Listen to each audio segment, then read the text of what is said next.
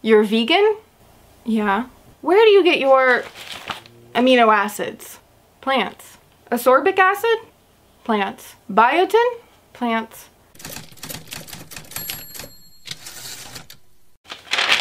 Selenium? Plants. Thiamine? Plants. Vitamin A? Plants. B1?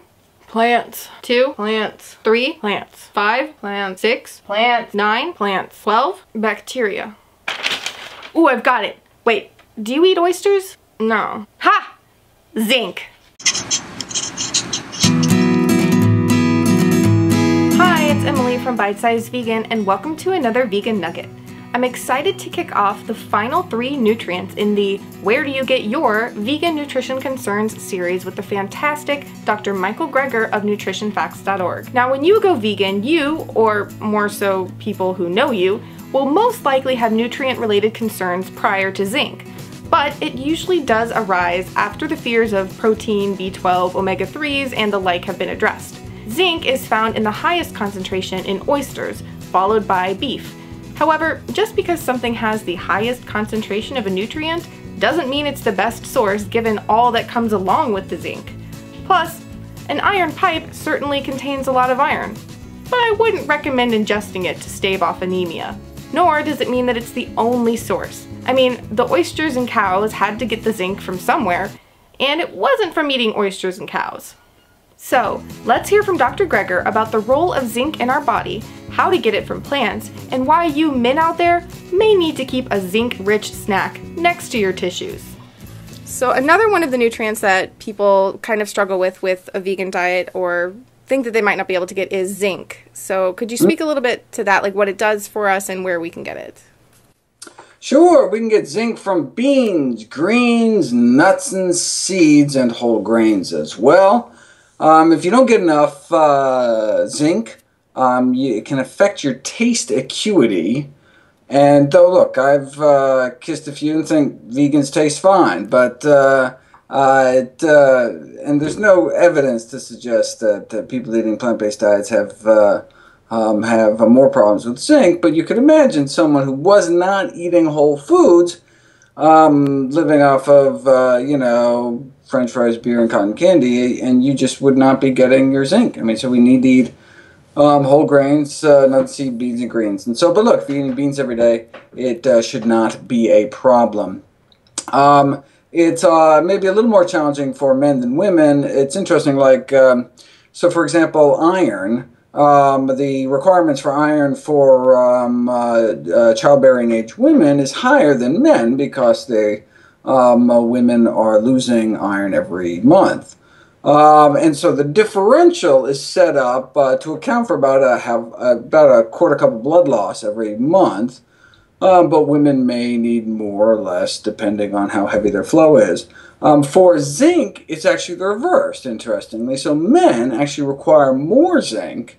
So the RDA for zinc is higher for men than women, and that's because zinc is lost in every seminal emission. So zinc is found in semen, and we lose semen. We lose zinc when we lose semen. And so it's interesting, though. So you say, okay, well, how big is that differential? How many times does the Institute of Medicine think men are ejaculating every day? And it turns out they put the differential at about 3 milligrams. So they're assuming men are ejaculating about once a day. If, however, you need more or less, you'd have to adjust accordingly. And so, may need a bowl of pumpkin seeds by a bed or something. But so that's about an extra quarter cup of pumpkin seeds or peanuts, something like that, for every extra loss a day for men. Is it sometimes, with the zinc and copper ratios, is it more of getting enough zinc, or is it keeping those two in balance that is primary, or is it just of both, basically? You don't have to worry whatsoever. Just eat your whole foods and you're fine. The only time when you get into some of these nutrient interactions is when you're taking high-dose supplements. So you take high-dose supplements, if you take a whopping dose of, take 600 milligrams of calcium in one pill, then you want to worry about it interfering with something else. But When we get whole foods, we get everything the way our bodies were kind of designed to take it. I hope you enjoyed hearing from Dr. Greger on this. I particularly love my facial reaction when he says the Institute of Medicine estimated that men are ejaculating once a day. About once a day. So professional of me. Just eating a whole foods plant-based diet based on fruits and greens, here is my zinc intake from yesterday. If you want to track your own intake of zinc, check out Chronometer to track your nutrition. Sorry guys, I'm not sure if they have a tracker for your emissions. Maybe something to consider, Chronometer. No? I understand. But it's totally free and pretty freaking awesome. So awesome that they're sponsoring this video to help get this vital information out to you. Be sure to click the link in the description to make your free profile so they know that Bite Size Vegan sent you. I don't get any money when you click, but it does make Chronometer happy in a way that is vaguely associated with me. Which is just how you want to make someone happy. Well, I'd love to hear from you on this. Is zinc something you even worry about in your diet? If you're vegan, was it a concern when you were making the switch?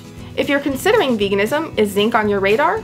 Let me know in the comments. If you enjoyed this nugget full of zinc, give the video a big thumbs up and share it around to spread the nutritional truth. If you're new here, be sure to hit that big red subscribe button down there for more awesome vegan content every Monday, Wednesday, and some Fridays, and to not miss out on the rest of the videos with Dr. Greger. You can find the playlist with all of the videos so far in the info card sidebar and the video description below. If you want to help Bite Size Vegan keep educating, check out either of the support links in the video description below, and for perks and rewards for your support, just click the Nugget Army icon there, or the link in the description for more info. You can also find it in the iCard sidebar. And hey, check out some of the related videos while you're here. Now go live vegan, get your zinc in, and I'll see you soon. You know how they say the size of a man's hand or the size of his foot can tell you something about the size of another organ? Well, now, people everywhere are going to be looking at the size of the bowl of pumpkin seeds on the side of his bed. Thank you, Dr. Greger. God, the more you say plant, if you say a word, any word that you say a million times in a row, it doesn't sound like a real word anymore. Plants. Plants. Oh, I have to find these small things to amuse myself.